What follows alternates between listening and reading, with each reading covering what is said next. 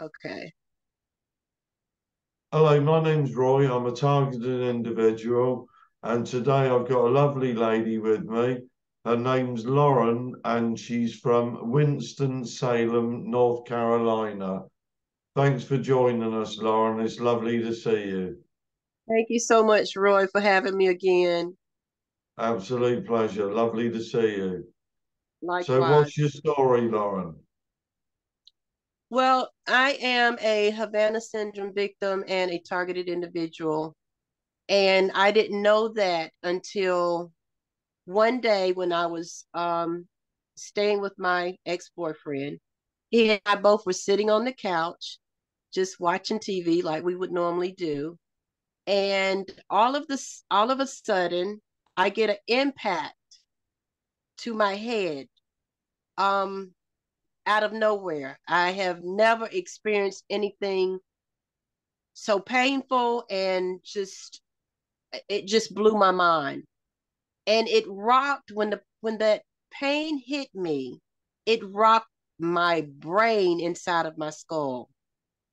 Very shortly after that, I looked at my ex-boyfriend and asked him, did he feel the same pain? And he looked back at me and said, no, but your nose is bleeding. And it was, in fact, bleeding.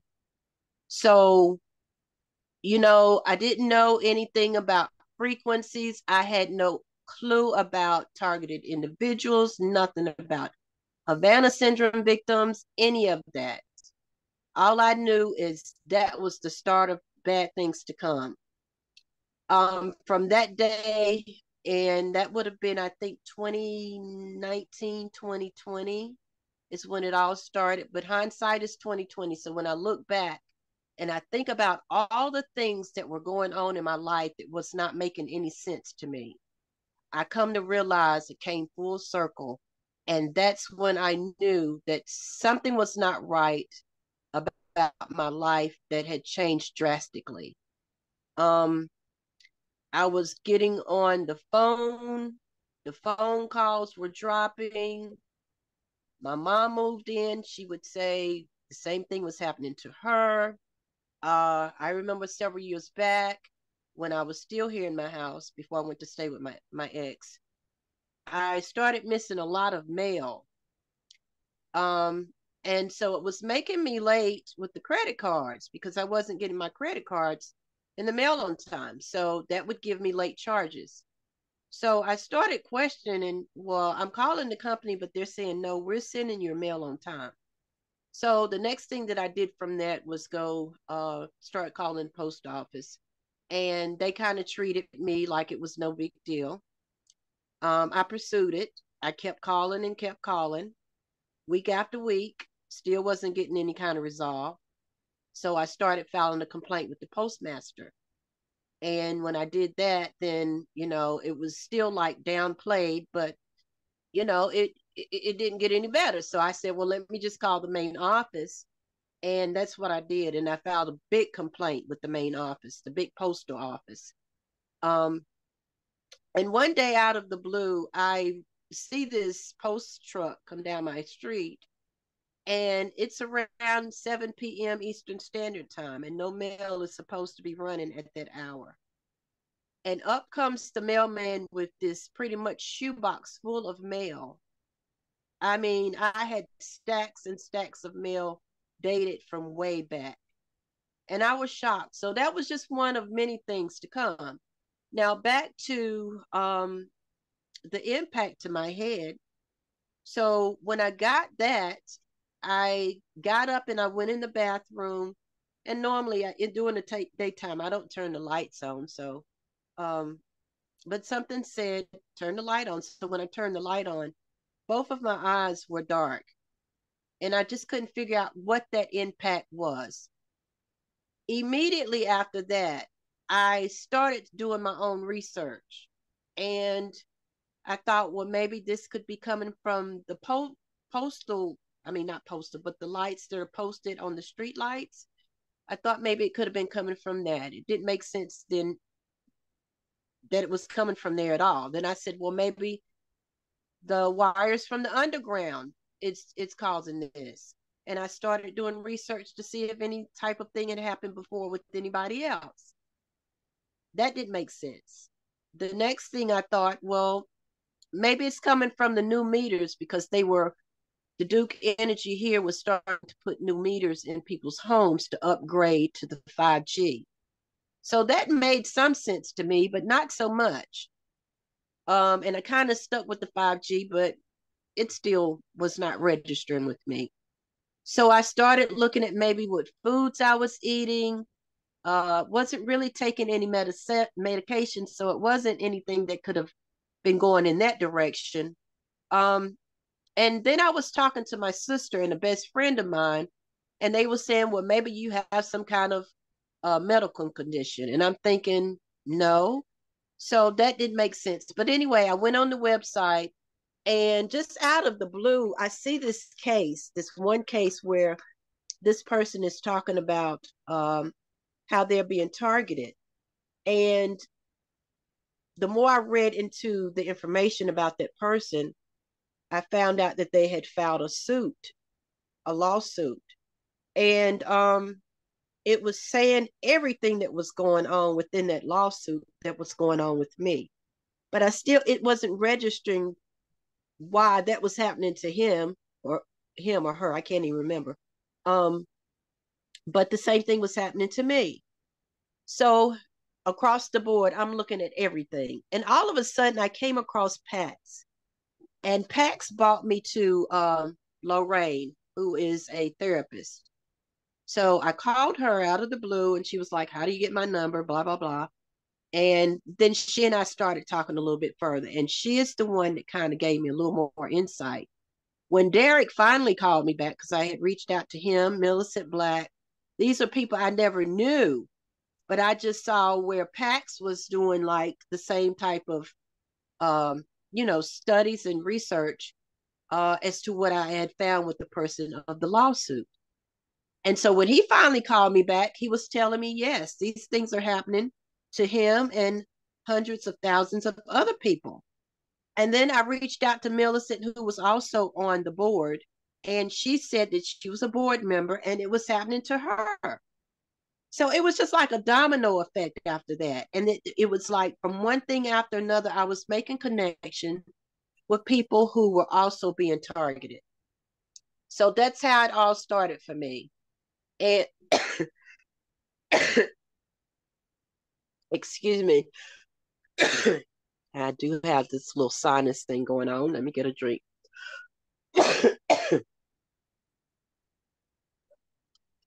I was told that I should have waited until I got my voice back. No, you sound fabulous. But anyway, so Millicent Black, Dr. Black, started teaching me a lot about, some of the things that was going on with her. And then she began sending me information and stuff. And I just could not really psychologically relate. But then again, I could because we were talking the same language. And I come to know that she went and had a lot of medical studies done, sleep studies. They have found chips in her and things like that. And then I just started wondering, I wonder if I have any chips in me. And there was a period, of course, like I said, I was staying with my ex, that out in an extended period that I was staying out of my home because I had some old issues and I almost literally died in this house. So when I came back to my house, um, it looked like there was a lot of different things that was going on that didn't look familiar.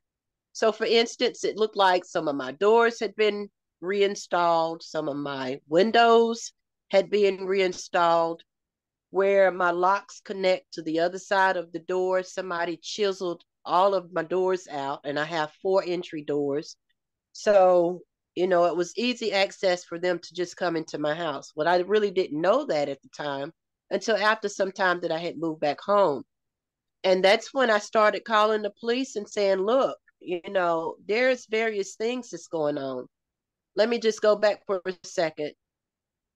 I would come home and check on my house, and I would see where someone had urinated on my front porch. Um, then my mailbox got kicked down. And then my fence got kicked down.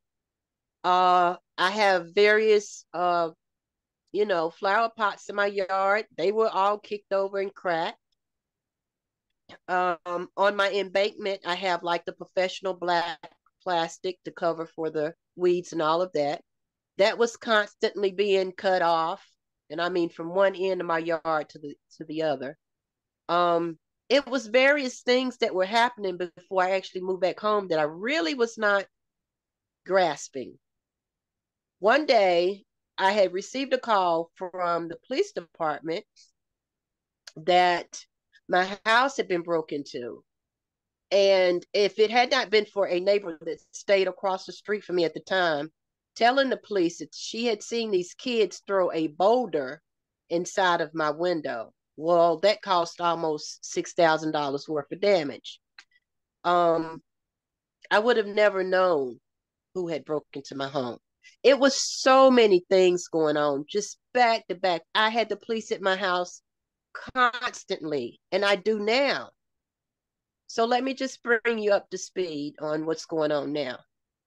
As recent as New Year's 2023, I was invited to go to my aunt's and eat dinner with her. But before I left my house, I seen these feet prints inside of my house. I had a guest over that night because he took me out for my birthday. And so when we came in, he just stayed on over. So when I woke up that morning, I couldn't get out of bed. I couldn't move because I felt like I had been drugged. And I really believe that the drink that was bought for me for my birthday had some kind of chemical in it. Well, I asked him to help me get up. He couldn't get me up out of the bed. I laid back down. Finally, he told me he was going to leave. He left. And I finally got myself together after some more rest, I guess. Tried to get up and put my phone on charge and realized my charger was missing. I decided that I would get my clothes on, go around to his house and borrow his charger. Well, when I entered to my kitchen, I see these feet prints. They're not my feet prints. And so I'm looking across my floor, and the reason why I can discover these prints are very large is because I had put baking soda down throughout my floor. And that was an indication for me. If anybody came in my house while asleep or after I left my residence, then I would be able to see the feet prints.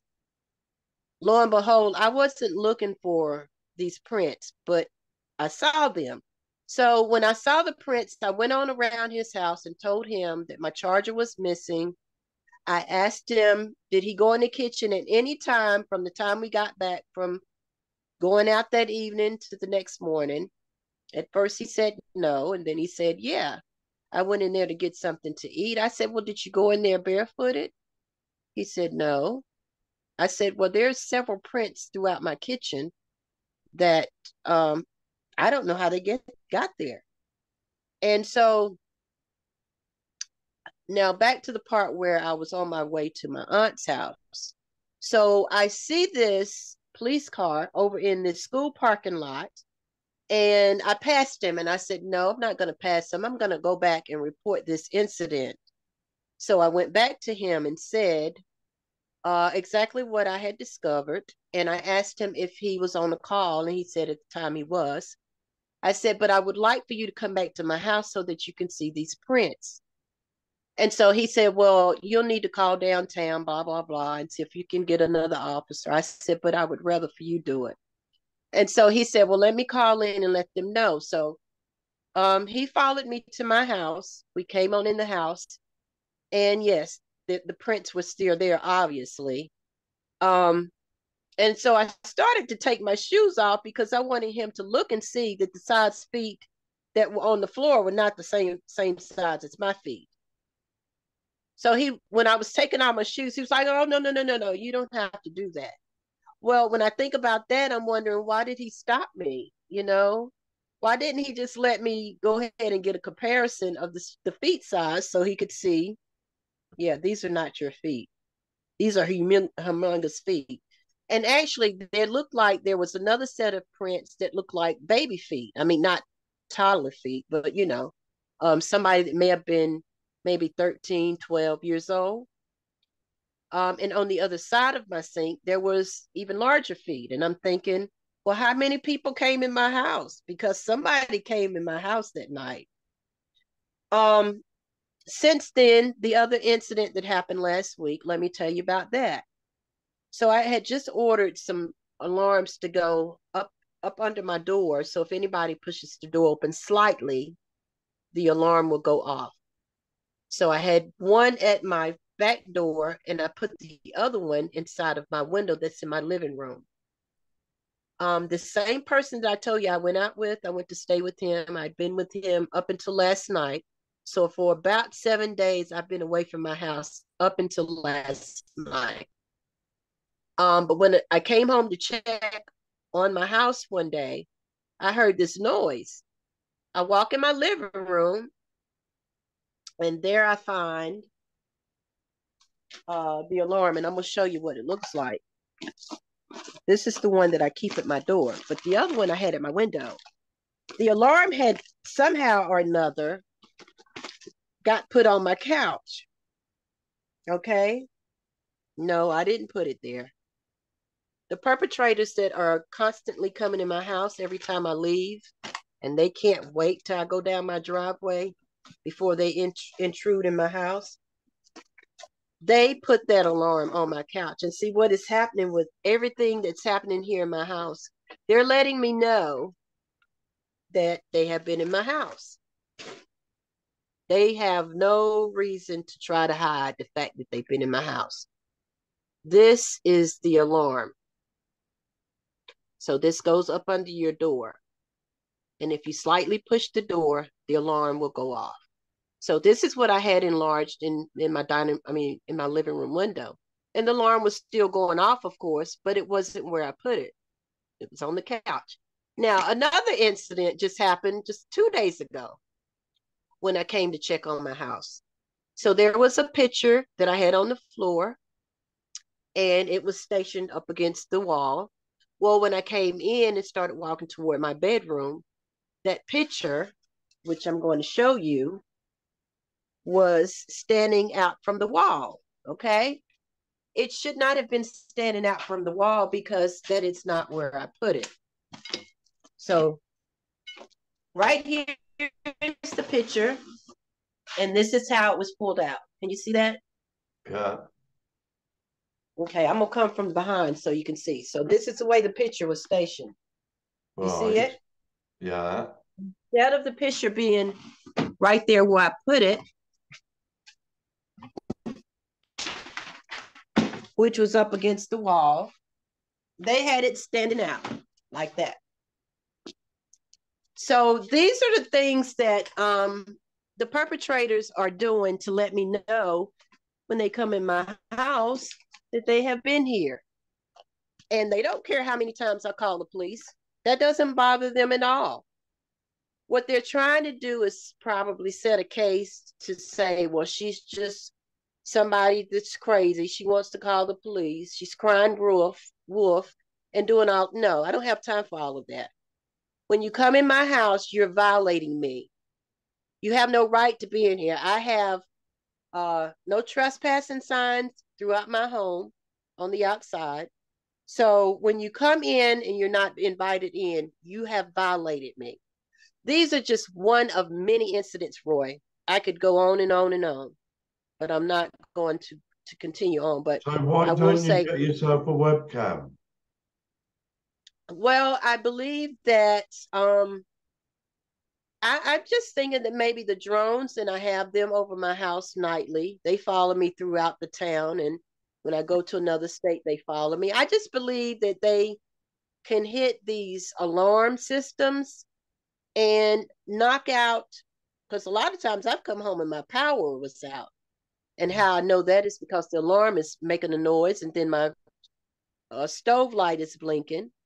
I just believe they can knock out the power anytime that they want to from the drones and still come in. It's no big deal. People think that they have security with these ADT and alarm system. They don't. There is no such thing as a secured system when it comes to a criminal such as the FBI, the CIA. When they want to come in your home, they can come in. Even like I said, I looked throughout my house and saw where it looked like my doors had been reinstalled and some of my windows. So I believe that they can even take your windows out completely while they knock you out from the drones or whatever poison that they give you that you may drink or eat, and reinstall those things. And you don't know anything. By the time you wake up, you don't know anything. You know what I'm saying? Yeah, well, I've got So, three cameras. Yeah, I've got three cameras. So when I go out, I activate the cameras, and well, let me. two of them are different. So that if Uh-huh. one got hacked, I could rely on the other ones. They're different models for I see different what makes. I see. So let me tell you about the cameras. So I had ADT with AT&T, which is a phone company. Um, they had my security system, they had my cable system, they had my cell phone system, all locked in one. Um, During the time that I'm telling you that I would have all of these incidents happen, like urination on my porch, kicking over my mailbox, doing all of those things. When I would call the police out to my house, and it was time for me to show the footage to the officer, the Yeah, footage was gone. right. Every single time the footage was gone. Okay. So they can wipe the footage away from, they can wipe the footage away. Yeah. Well, mine There's have no, got SD cards in them, so mine would go straight to the SD card. And if you pay a little bit extra, it uploads it to the cloud as well. yeah. So Well, then yeah, there's the other thing. So my phone is hacked. Um, it's doing all types of weird things right now. I mean, but that's kind of where it started for me because, like I say, when I would be on the phone and I would be talking on business calls, and all of a sudden, out of the blue, the phone would just disconnect. yeah, That has happened so many times I can't even count. yeah, I would call the other party back and say, "What happened?" And they would say, "I don't know. The phone just dropped." Well, that might be okay for one or two times, but when I tell you every time I got on a business call to make any kind of business transaction or have a conversation about my business, the phone would just drop. So that's where it started. And I remember that went back as far as 2015 when I first got my cell phone. And I mean, it was happening like back to back to back. And right. I just So thought, this started for you in 2019, well, being hit with the frequencies, but right? let me say it to you this way. I was experiencing some pain around the rectum area, and I just thought maybe I was having some type of spasm. And that was before 2019. So those things were occurring not often, but often enough for me to start paying attention. Now, when I started talking to different folks, they were telling me that they were being sodomized. And I'm thinking, okay, well, somebody's done came in and raped you. Well, no, that's not what they meant. Yeah, They meant being raped by weaponry. yeah, Okay. I just didn't figure that could happen. So when I think about what was going on with me then, and a number of occasions it did happen, not back to back, but sometime here and sometime there. And I thought, okay, well, if they're telling me they're being raped by weaponry, then I have to believe that because I'm getting hit with something I can't see. They're getting raped by something that they can't see. Am I being raped as well? I absolutely am. I am being raped with this weaponry. And The best way I can figure is that they have got chips in those areas where they can target you the most. And I figure I must have chips there. I know I have them throughout my body. So we'll go into that portion. I got shot in 2021. I have 5 bullets in one leg, 15 holes between 2 legs. Okay. I went into the hospital and I had questioned the doctor about removing the bullets. So initially they told me that they were going to. It was a big thing, I tell you. At the end of the day, they were telling me that we're going to get you prepared to remove these bullets. They never did. What they were doing was beginning to starve me. So, they don't want you to eat anything prior to you doing surgery. Okay. So that's what their excuse was, to keep me from eating. And I can't tell you how much weight I lost from just them telling me every other day, we're going to prepare you for surgery. They were keeping me from eating. They were not giving me water, anything.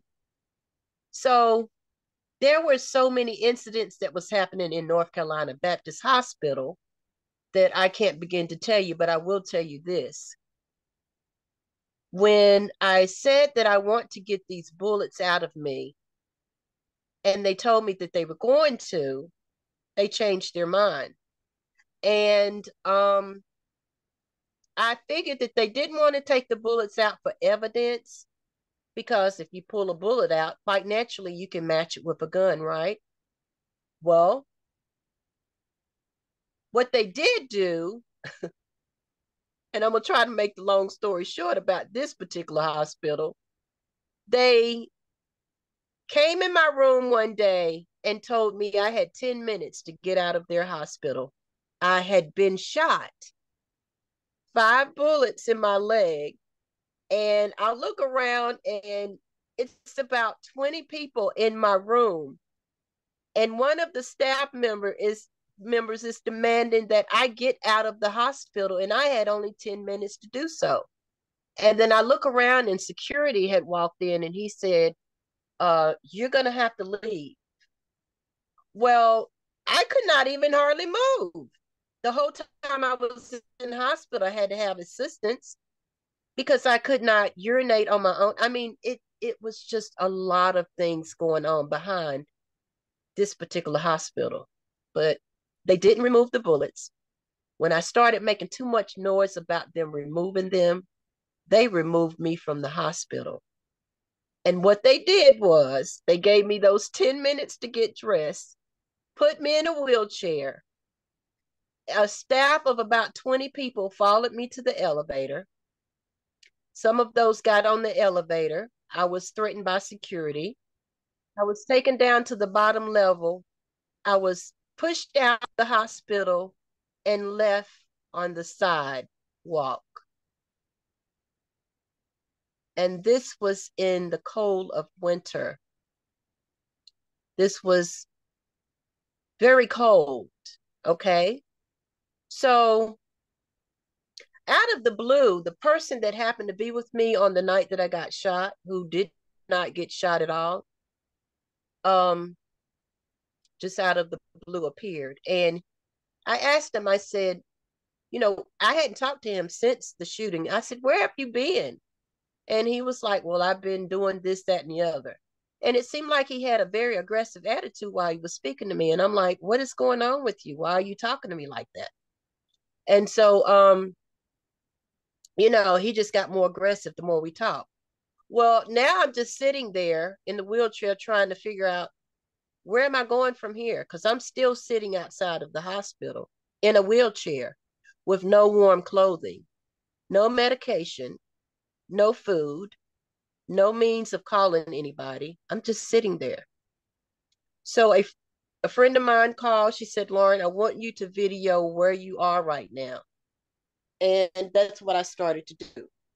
Very shortly after I did the video, there was a security guard that came over to me and said, you are going to have to get off of this property.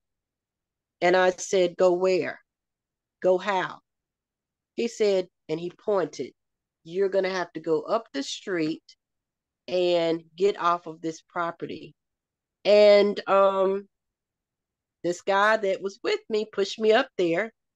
And while he was pushing me, he was very aggressive in doing so. So I almost several times fell out of the wheelchair. But I told him, you know what? That's okay. Just leave me. I don't need for you to be treating me like this. So, excuse me, I was left on the corner of Hawthorne Avenue here in Winston-Salem and Baptist Medical Hospital.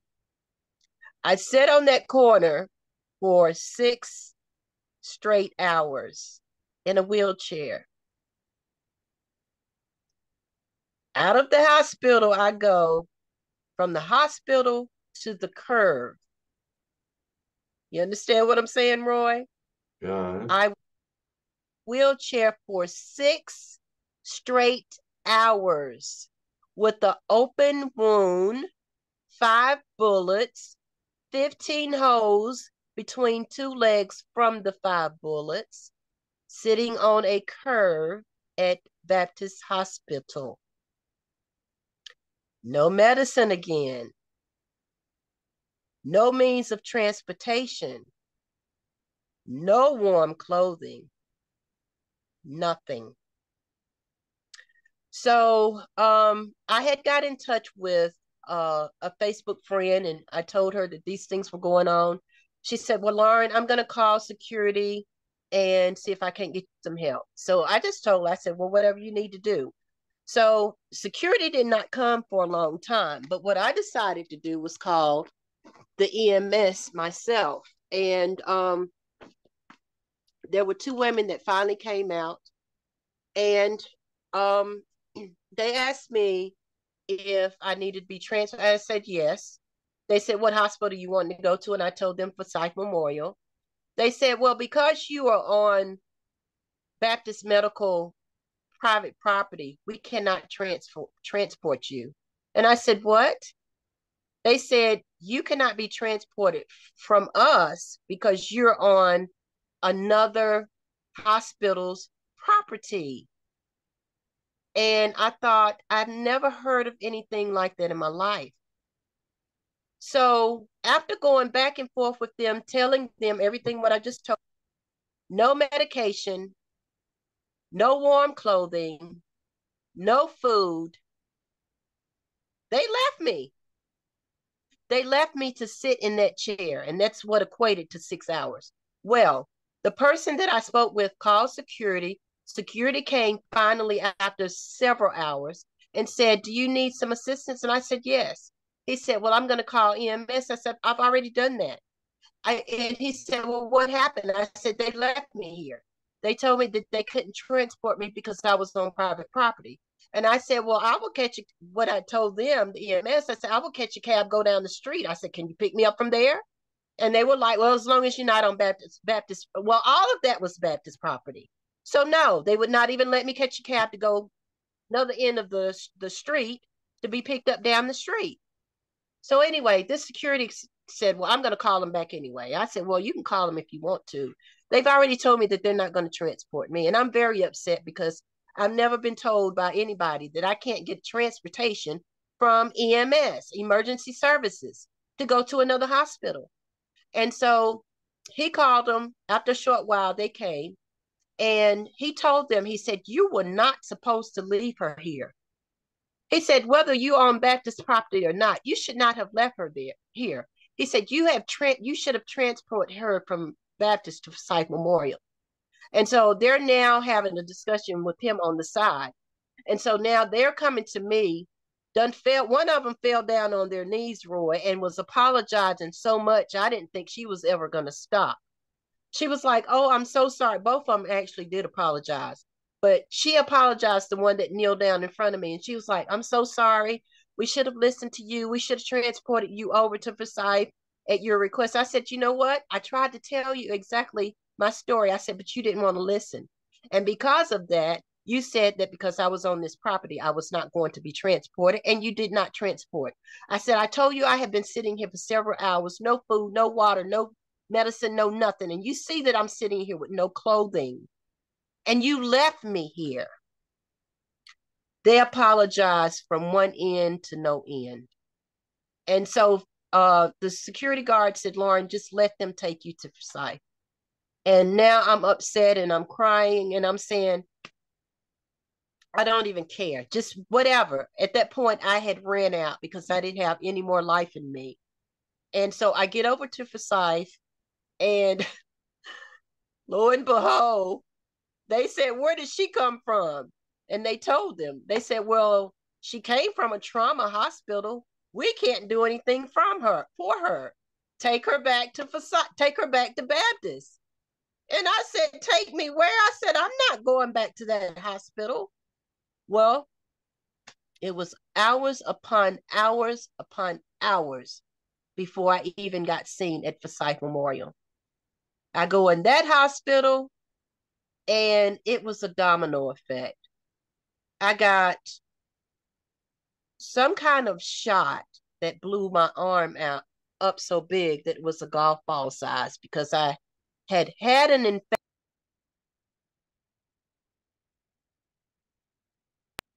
and I had been telling them what's wrong with my leg. Well, the one thing that was wrong with it, when I went to Baptist, they put the galls in my leg. It had got impacted, so I had to have it surgically removed. But they started treating my leg, and I started noticing how it was turning green. And by me having some background in medicine, it appeared to be infection to me. And so I'm telling this PA over and over and over, something is wrong with my leg. Well, I demanded on this particular day, after almost of a month of telling her about my leg, and I felt that there was an infection. So she still ignored me. It just so happened that I had seen a friend that is almost a medical doctor, that I've known for about 35 years. And he walked in my room one day, and he was like, Lauren, what are you doing in here? And I said, I got shot. I said, I want you to take a look at my leg. And immediately he did that. I said, it's infected. And he said, I see the area that you're speaking of. He immediately told the nurse to go get a swab. Well, she came back with the swab. He swabbed my leg. He did several tests, and they sent it off for testing. Do you know when the test came back? I tested positive for endococcus and streptococcus. Both of those um, could have taken me out. Those are very deadly things to be diagnosed with, you know. Not streptococcus, but endococcus, and it was another one that's highly contagious, and it can also take you out of this world. So the first day I got the test back, she told me what the one diagnosis was. The next day came, the same PA came back in my room. She said, you have been tested for another positive disease. So what they were waiting to do, I'm pretty sure, was to either get my leg cut off from the diseases that were in my leg. But had it not been for my friend coming in and doing the testing that he did, perhaps that would have happened, or I would have died first, one of the two. But from there, I was put in a mental institution. And it's a long, long story with that. But I have been institutionalized twice. The first time was when I first got hit in my head, and I go to the hospital trying to explain to the doctor what had happened. And they decided that they would institutionalize me. And then the second time I got institutionalized when I went to physical therapy from the hospital. I was threatened that if I didn't get on the gurney and let them take me over to the hospital to do some mental testing, that I was going to be shot up with these drugs, and they would make me go. And it's just been a number of things that has been going on. And just to let you know, as you probably already do, the stigma that goes along with this program is to make you appear that you do have some mental issues, but we know that that's not the truth. you know it is documented now, so when I call the police, the first thing they see is that, well, she's been institutionalized twice. So when I start making complaints about the things that's been going on around my house, they're thinking, well, she's crazy, so we're just going to act like we care about her and make her a report. But they don't. They're all in cahoots with what's going on with us, and that's just one of many things. But the stigma that goes along with this program is to make you appear crazy. And so that's what is going on with me. And it's going to be every time I open my door and go out and go down my driveway, somebody's going to be inside my home, because that happens every time I leave. And that's just about every day. Every day I come back and find something out of place. And they do that to let you know, yes, we indeed have been in your house. And we want you to know that. You know, um, friends that I have known for 30, 40 years have just gone away, you know? And then I try to talk to them about the incidents that's going on with me. And they just look at me like I'm strange. And I know that they know, because they all get quiet. That's the one way you can always tell when they really know what's going on with you. They're not going to elaborate too much. Okay. They're not going to say too much about what you're commenting on, because they're told not to. And I'm telling you, I have had friends after friends after friends just disappear. They just go away. And I haven't seen some of them for quite some time, especially since I've been targeted. I haven't seen some of them since 2019, 2020. And my family, now, my mother was a target. She's dead. My dad was a target. He's dead. My grandmother was a target. She's dead. And I don't need anybody to tell me that this was not a part of the system, this program, as we call it, program. My mother specifically was trying to tell me some incidents alike the things that were going on with me were going on with her. And she too would also have to call the police out every week or every 2 weeks, once a month, whatever, because they were doing things in her apartment. And I'm gonna give you one crazy incident that happened to my mom. She stayed in this apartment complex, and there was a lady that's connected to her apartment behind her. And my mother was up one day, and she had walked into her bathroom, and she hears this loud crash.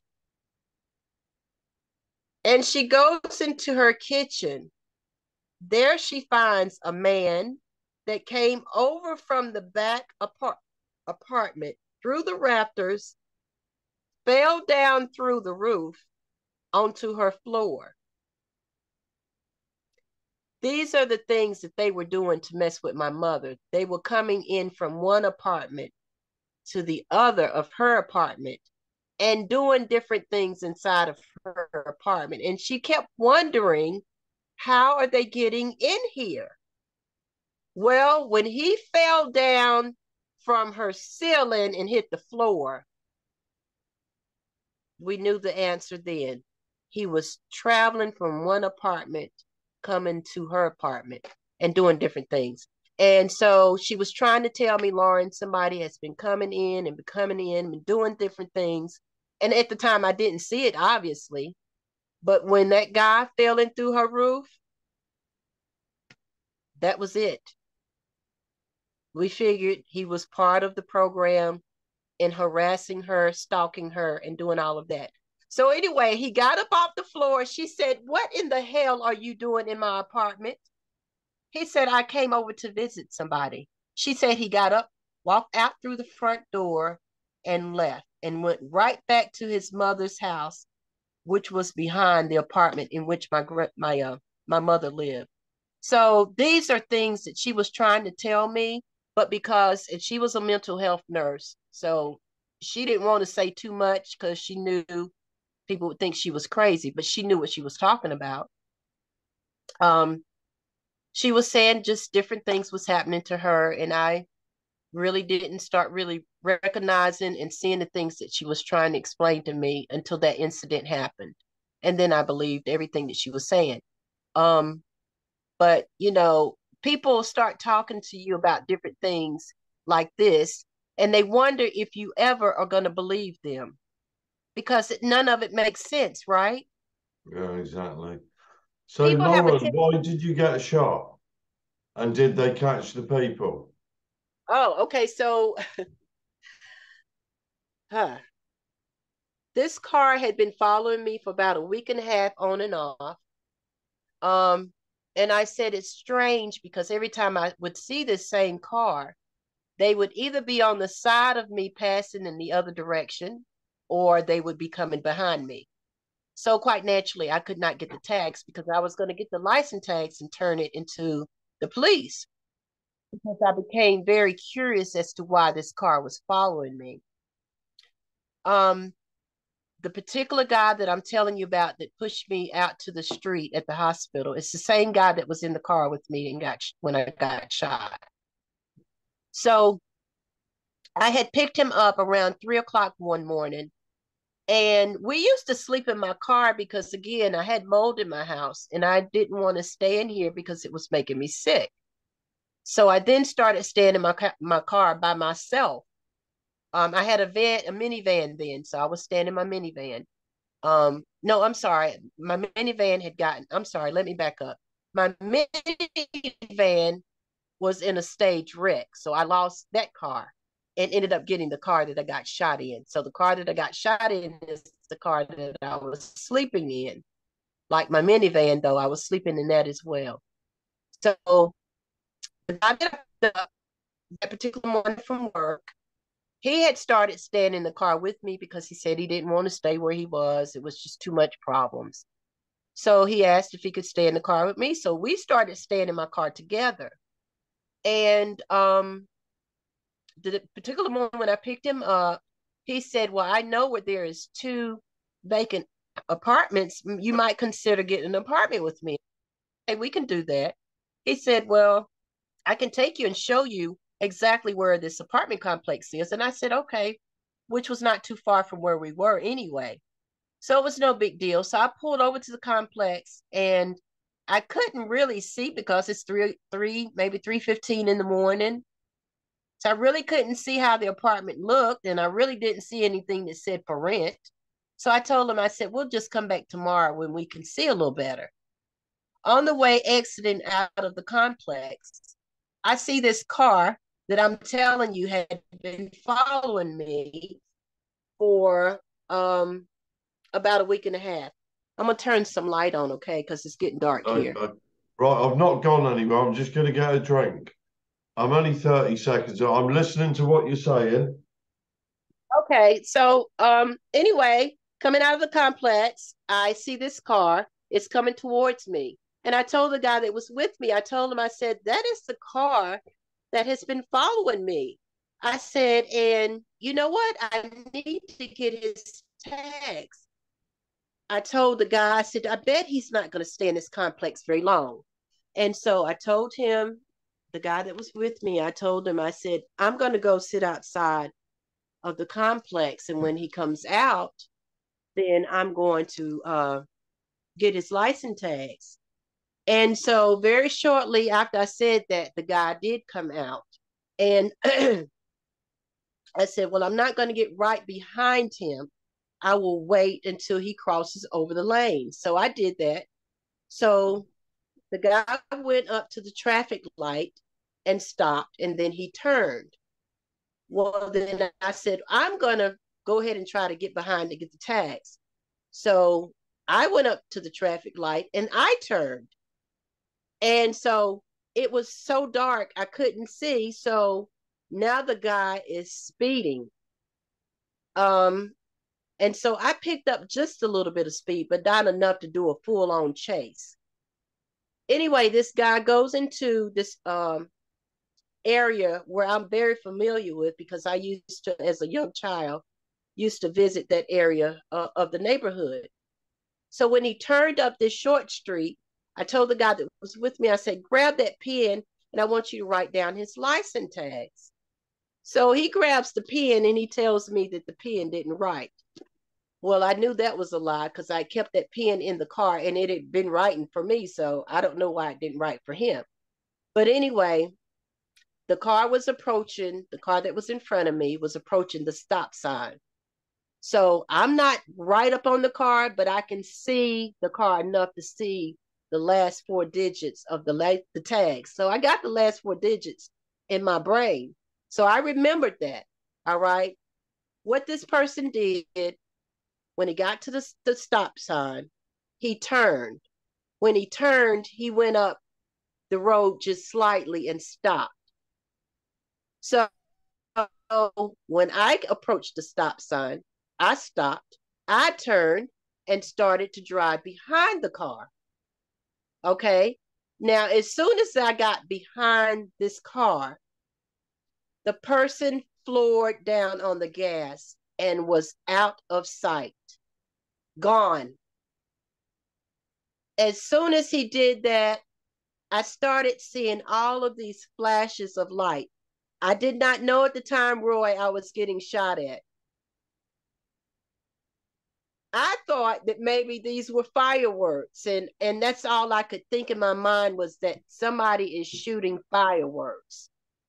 Well, when I got shot one time in my leg, I felt like, wait a minute, this is not any fireworks.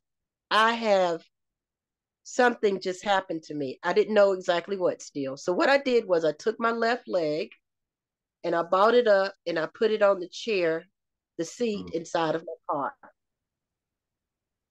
This is the leg I got shot in. Okay. So you can see this is the side of the heart, right? Mm. Now, you put it together, Roy. Right here is where I got shot. Okay. Now, had I not put this leg up on the seat in my car, those bullets would have penetrated my heart. Oh, okay. Now, I put the left leg up first and then I put the right leg up. Mm. So the bullets went from one leg to the next, ended up having 15 holes between the two legs with 5 bullets, which are still enlarged in my leg. Supposedly, and I say supposedly because Baptists told me that they were going to take them out, but we went back and forth on many occasions about these bullets. So did he get And caught? they said, Did the person get caught? so now I'm going to bring you way up to speed. Okay. Because I Okay. went into the hospital. And at that time is when I was implanted. Okay. I was left in my room for a long, extended period of time, bleeding out. They would not come see about me. I stayed on that emergency room bed for hours.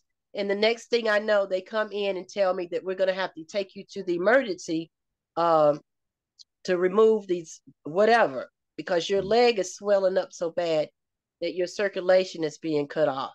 So my leg did swell a lot. So they rushed me on into the emergency. I have no idea, but I don't think they took the bullets out. I think again, at that point in time, it's when I was implanted with this wire. Okay. So to answer your question, the day New Year's, I told you I was on my way to my aunt's to eat dinner and I discovered this Yeah. officer. Okay.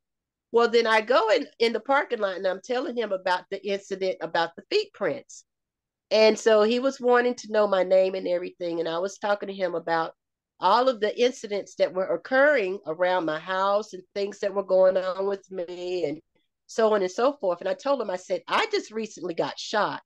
I said, and I don't know if the perpetrator or perpetrators have been picked up or not. And he got my name and he said, "Oh, I remember that incident." I said, "Oh, you do?" He says, "Yes." I said, "Well, I haven't heard anything from the investigator." I said, "So I don't know if the perpetrators are still walking around, driving around, or what have you." He said, "Well, hold on for a minute."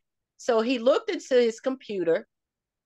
I'm sitting in my car. He's sitting in his car, and I can see he's typing all of this information up. And he says to me after a few minutes, "The person is in prison." I said, "Huh?" He said, "The person that supposedly shot you is in prison." And I said, "What do you mean, supposedly?" He said, "Because we're not sure if that's who shot you." I said, "Are you serious?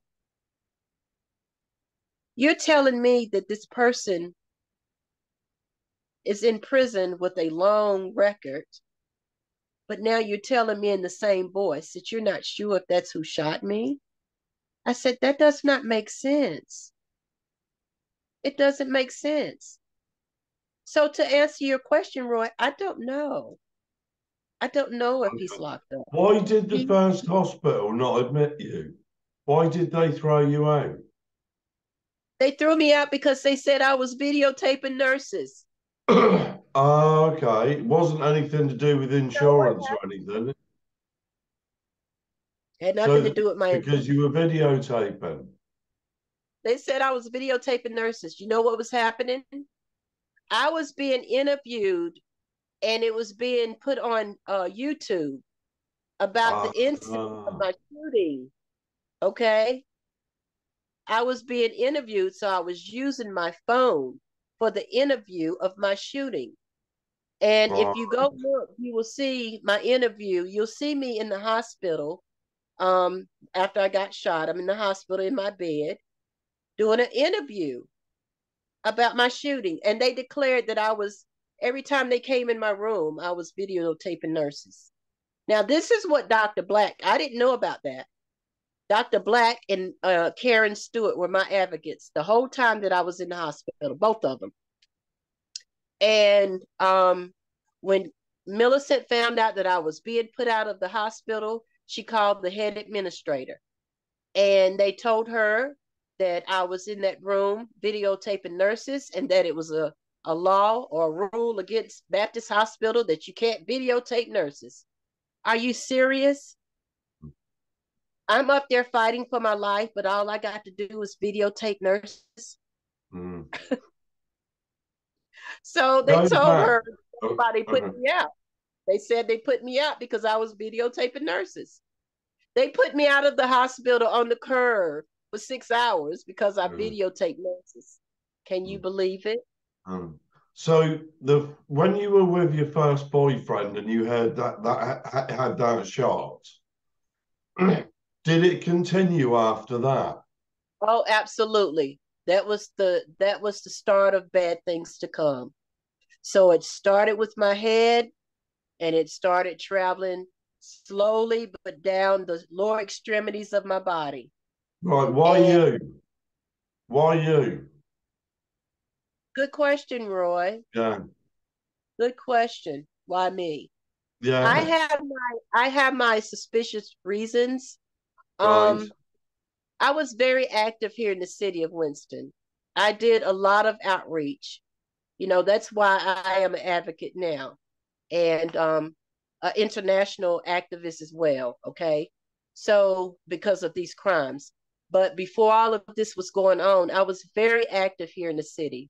I was program chair for the mayor pro tem of the city. So I would put programs on for different events like gang prevention and awareness. And I was actually given a proclamation for that. Um, I did a lot of community outreach. And so that is the way a lot of people in the city got to know me. I would do candidates breakfast for those who were running office for congressional positions. I would do things like that. And so um, when things started getting bad when it came to my property, There was some work done here at the house by community and development. They did shoddy work. I started complaining to the community and development. When my grandmother was in the hospital, I mean, in not the hospital, I'm sorry, at the nursing home, somebody beat her eye out of her eye socket and it was laying on her face. I'm so So sorry. I'm complaining to social services and everybody that I knew about that incident. My father went into a assisted living. He was supposed to be on oxygen 24/7. Every time I would go visit him, oxygen tank empty, or it would be halfway empty. And you cannot treat a patient who's supposed to be on oxygen 24/7 with an empty tank of oxygen. There I go complaining again. It was one complaint after another, after another. And see, the thing about it is when you start bringing too much attention to these official leaders here in the city, those city councilmen and women, and all you're doing is seemingly complaining, they don't like that. Like that. And I know it. But I would call them out because you're doing things that is not right. And I believe because I had many, many complaints, as well as my own self, my property, and my family, that the official leaders here did not like it because I was making legitimate complaints about things that were being done wrong. Yeah. You know, and I believe it was a form of retaliation. That's what I believe. This was a So form of did you ever report the car? And did the car ever get found that was shooting at you? well, so the two times that I talked to the investigator, um, I wanted to find out from Karen Stewart because again, they were my advocates. I couldn't get anything done because I'm trying to live, Yeah. when I was in the hospital. So Karen, on behalf of me, she called the police department and she found out who the investigator was. Well, the investigator never contacted me during the time that I was in the hospital, not one time. So when she and I found out who the investigator was, she and I both called the captain or the assistant captain of the police department. And I said, does it typically take this long for an investigator to reach out to you after you've been shot? And he said, do you mean to tell me nobody has contacted you? And I said, no. And so he said, well, let me get in touch with the supervisor of the investigator and I will have him to contact you. Well, the supervisor contacted me and not the investigator. And he was saying to me, like, what is it that you want? Just as nonchalant and unconcerned. And I told him, I said, I am a victim of a shooting. I have 5 bullets in me, and I need to know who's investigating my claim. And so he was like, well, I will see if I can get in touch with the investigator. So finally, after some time had passed, the investigator finally called me. Now, he and I have only had 2 conversations from 2021 to 2022 because I haven't heard any more about my case. And when I talked to him the last time, I was saying, well, were you going to contact me? Were you going to let me know anything about the case? What's going on? And he was like, well, the car that we have is being investigated. And he said the investigator from another county is looking at this particular car, this particular person that was driving the car. And I said, well, it would have been nice for you to tell me that. He said, well, I can't really tell you any more than that. And I said, well, this is a case I don't know what's happening. So what am I to think? Is the person still out here? Are they still roaming about? What should I do with this information? And he was like, again, I can't tell you so much. So I said, well, okay. Whatever you find out, please let me know. Haven't heard anything from that How are investigator. you now, Lauren? How are you now? I'm sorry. How are you now? So my left leg is shorter than my right leg. I walk with a limp. I'm in constant pain, uh, especially with this wire that's been implanted in my leg. So the wire goes from my feet, up my leg, up my thigh, up my tailbone, up my spine, up my neck, and I have a bald spot where I'm being burned all day. Wow. Okay. So will you get any criminal compensation from the government? No, no. Why not? You Oh, tell me. oh no, I just thought there was a compensation scheme in America that. As did me and Dr. Black. And so we looked into that, and there is no compensation. Uh, Okay. yeah, no money, no recognition.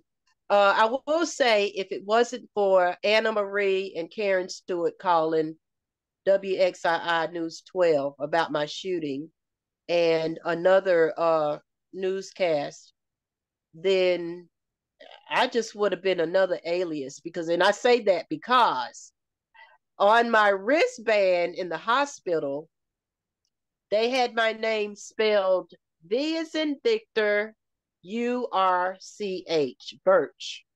My last name is spelled B as in boy, URCH, Birch. They had me in the hospital with the wrong spelling of my name. And they had that with all the information in the computer, all records with the misspelling of my name.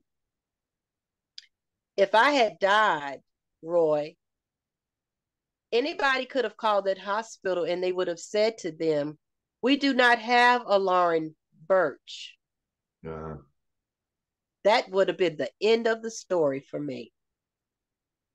But because people knew that my name was not Birch and Birch, then they started calling the hospital, and the hospital would not let them talk to me.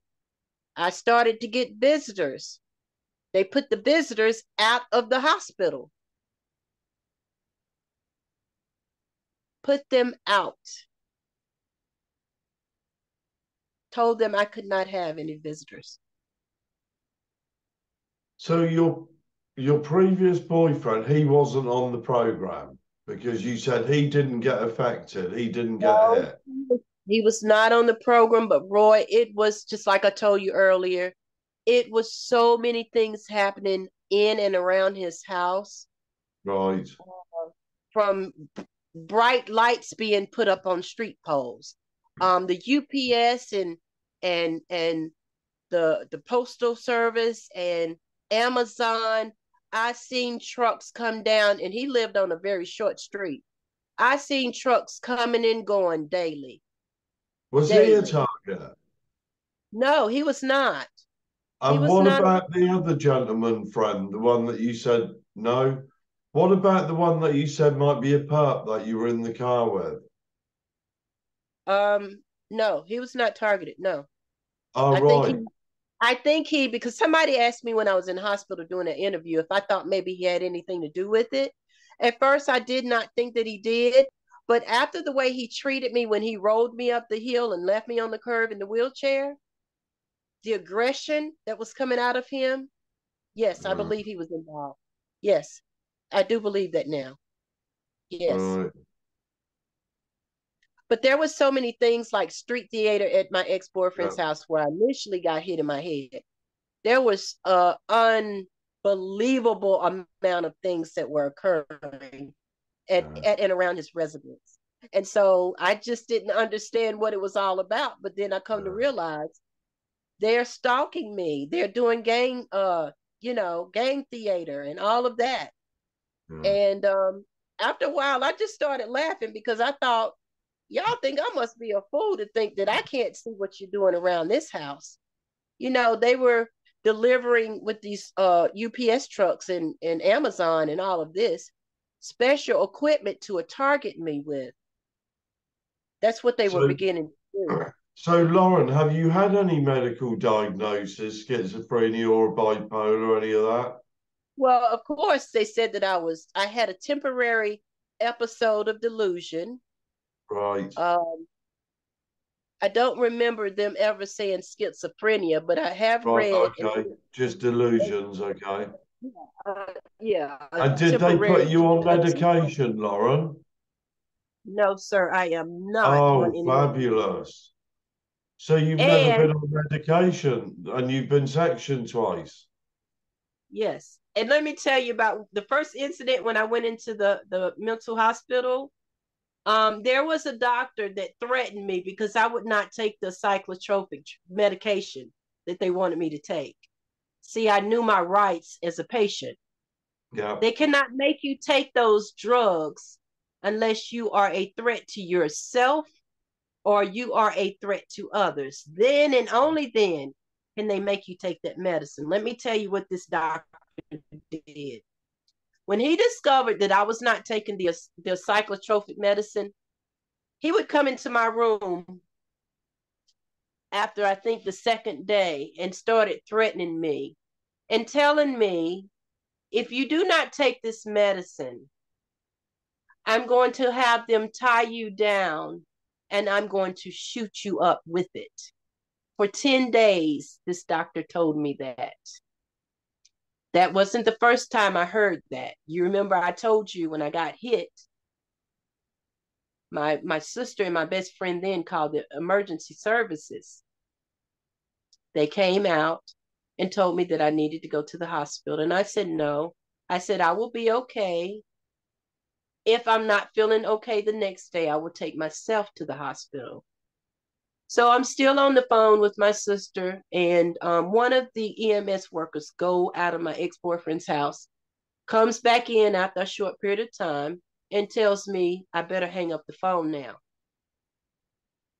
Or perhaps I didn't go into that, but I'm going to go into it with you now. So when she looked at me and told me that I needed to hang my phone up, I said, I'm not going to hang up my phone. I said, because I'm talking to my sister. She said, you're going to hang up the phone because you're going to the hospital. I said, no, I'm not. She said, I suggest you hang up the phone right now. She said, I just got off the phone with my supervisor and she has instructed me that you need to go get evaluated at the hospital. I said, evaluated for what?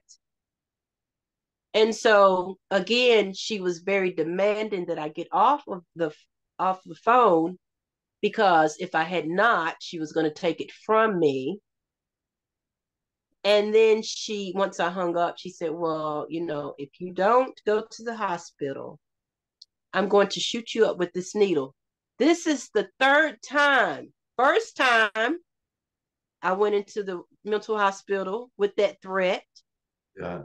The second time, while in the hospital, I was put into the first time I was taken to the mental ward, I was put in the hospital. The second time, while in the hospital in physical therapy, I went from there back to the hospital where they admitted me back into the mental ward. Okay.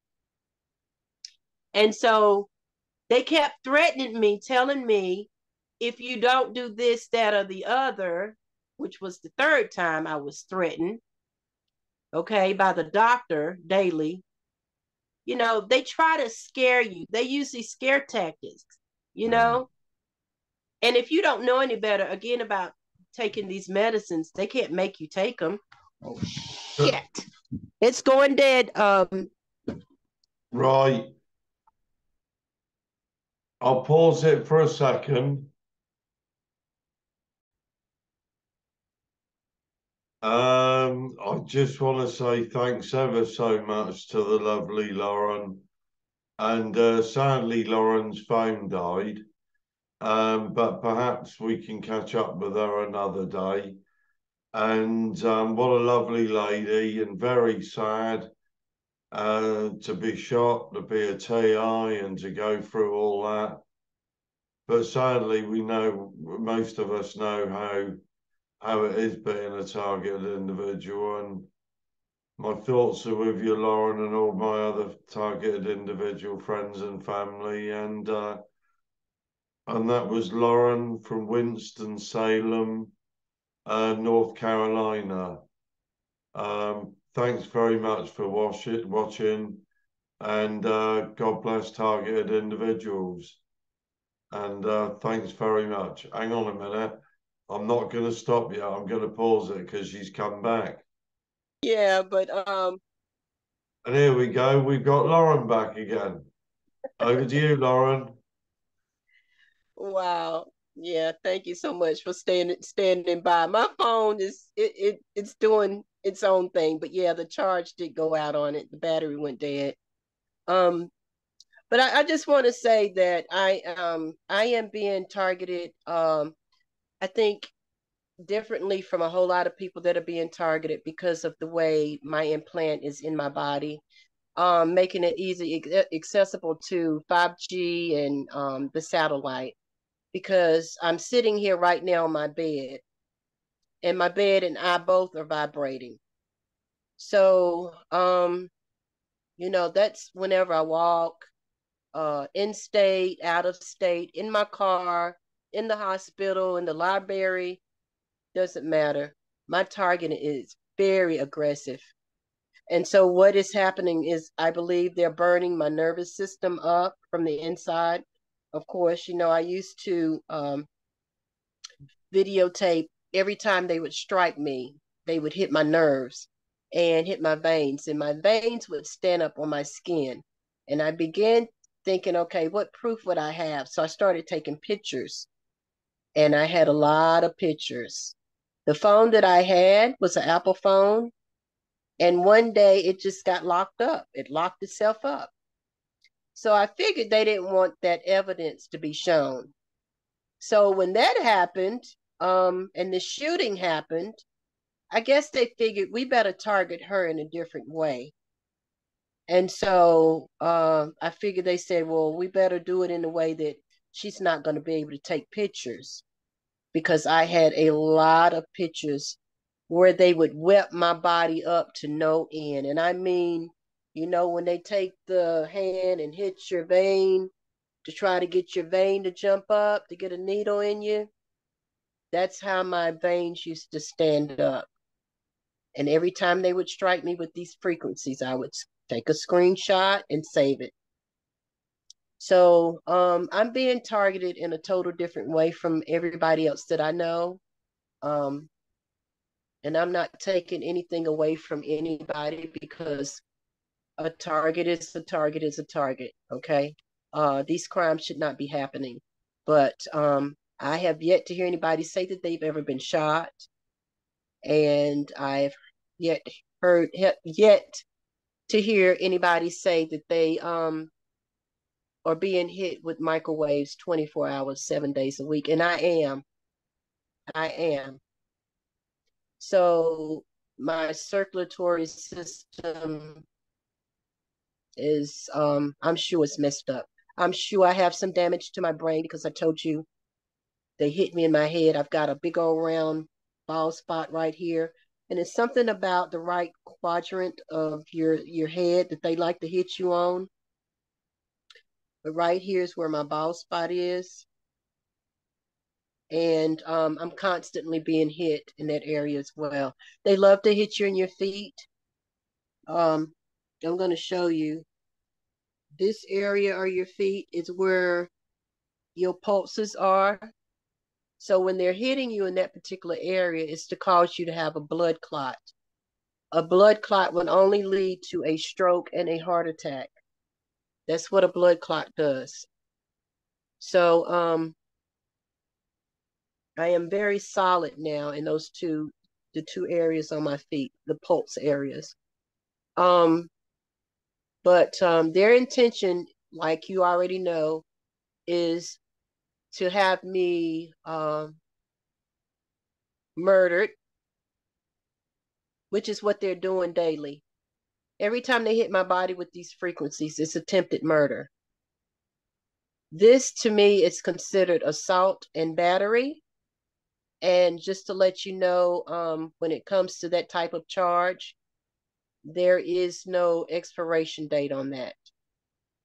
Um, so when somebody assaults you, it's ongoing until you're found Well, guilty. let's hope we get the program finished before all of that, Lauren, Yeah. and let's hope we targeted justices, court case and Icator and everything else. Let's hope we can put an end to this collectively.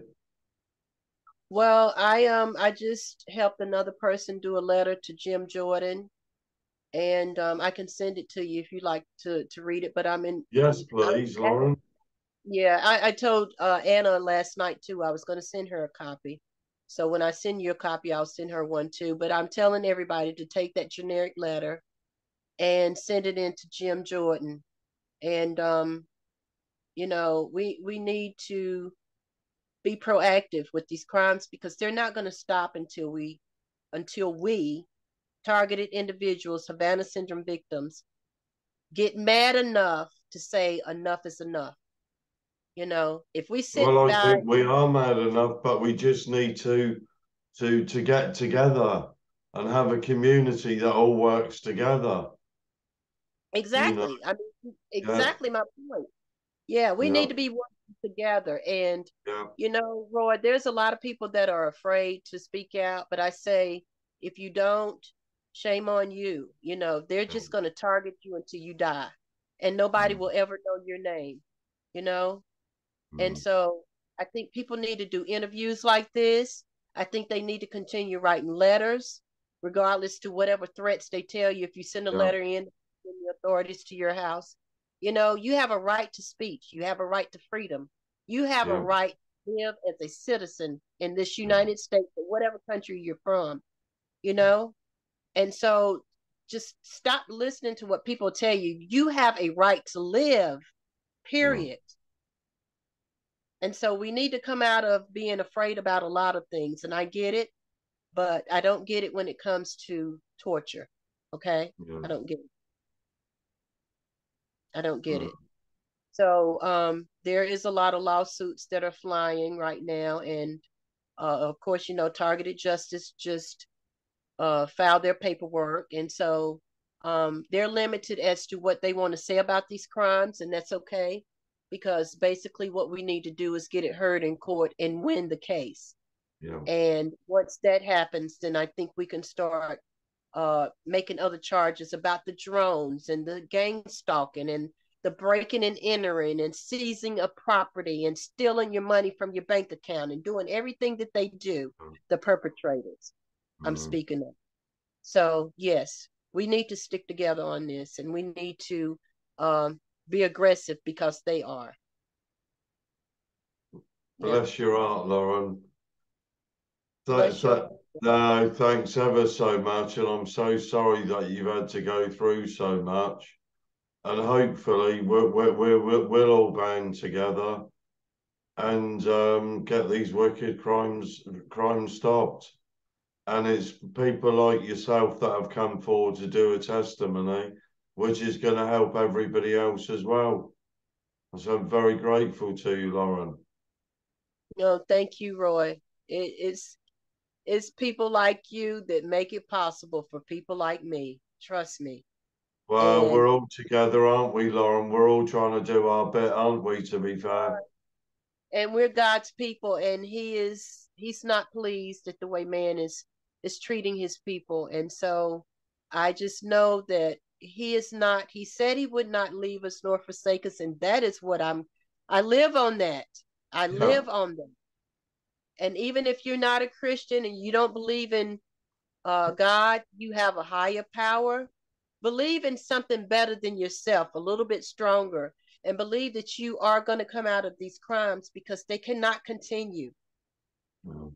We are in a free world, and we cannot continue to live like we're enslaved and Yeah. being treated like guinea pigs and um, you know being tested on. We can't live like this anymore.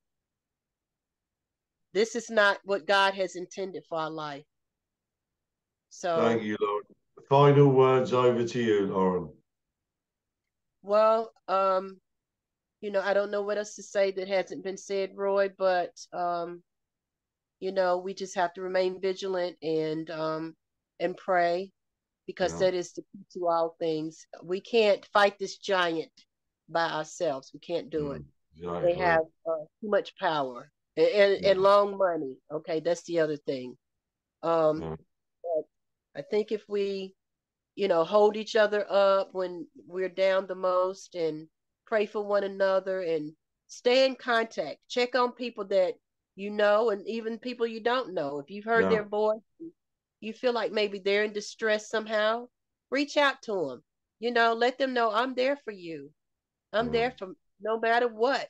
You might need for me to write a letter because you don't have a computer, which I don't. So a lot of people outsource things for me, and I'm so grateful. Eva, Karen Stewart, Dr. Millicent Black, um, Tranquility, Goji, and last but not least, Anna Toledo. I'm saying her name right. I thank you all so much. I thank you from the bottom of my heart because honestly, Roy, when I was in the hospital, if I had not had Dr. Black and Karen Stewart advocating for me, I wouldn't be here. It's so many things that you still don't know about what has happened to me at the hospital. I believe I believe I actually was jumped on because I ended up having some bruising under my skin, which was found under an x-ray. And I mean, I could not even walk because I was in so much pain. But things like that, they would follow up with the hospital administrator and doctors. If it hadn't been for those two, I wouldn't be here. And I know it's nobody but God that instructed them to follow me until I came out of the hospital. And they beautiful. haven't left me yet. So this is what we need each other for. Thanks ever so much. Oh, sorry. It's Thanks okay. ever so much. It's so lovely to see you again, Lauren. Yeah, it's good to be seen, Roy. Yeah, and thanks very much for coming along. And I'll put this up and I'll send you the YouTube and BitChute link as soon as possible. And I'm very grateful to you. Thank you anytime. All right, Anytime. and keep Next that time, lovely smile as well. I'm sorry. Keep that lovely smile beaming as well. I told you you need to get your glasses checked, but thank you so much, I've Roy. had them. These are new ones. Oh gosh, you need to get your prescription changed then. Perhaps I do. No, you stop it. You got a lovely smile. I'm very grateful to you, Lauren. I'm very grateful to you. You have no idea. Yeah, bless You're your doing heart. so much for us. You're doing so much for this community. And thank you for your platform because again, nobody would know about little old Lauren if it hadn't been for Roy. Okay, well, let's get Lauren's name out and her story out, and because Lauren's a big advocate for targeted individuals, Yes, I am. and Lauren's on the side that helps people, aren't you, Yes, Lauren? yes, I am. Yeah, I can't stand to see anybody in pain, including myself. And again, yeah, this is what God intended for his people to be in suffering. Yeah. So anything I can do to help anybody, I've opened up my home to a couple of people who, Cliff, you would know. I won't really go into that, but they have done me wrong. But it's okay. What I right, do yeah, from my heart, and I'll do it again. If I feel like somebody needs some place to stay, I have not a small house. It's not a grand house, but it's mine. yeah. I'll open up my Well, doors to anybody in need. So, what a yeah, lovely gesture. yeah, yeah. So anyway, that's my story, and I'm sticking to it. Bless you, Lauren. Thanks ever so much. You're Take care, welcome. darling, and hopefully see you soon. Okay, let me ask you one question. When is the next Zoom meeting? Sunday. What Sundays at 7:30 GMT. So So it's what time? 2:30 in the afternoon your time. No, What, you're 6 hours behind. So it's 1:30, but we go on for 5 or 6 hours anyway. well, you'll send me a notice, right, to let me know. Yes. Yeah. I'll Okay. send you a link. God bless you, Roy. Yeah. God bless. God bless you, Lauren. Likewise. Lovely to see you and thanks very much. You're very welcome. Thanks, Take care. darling. Take care, Lauren. All Bye. right. Bye.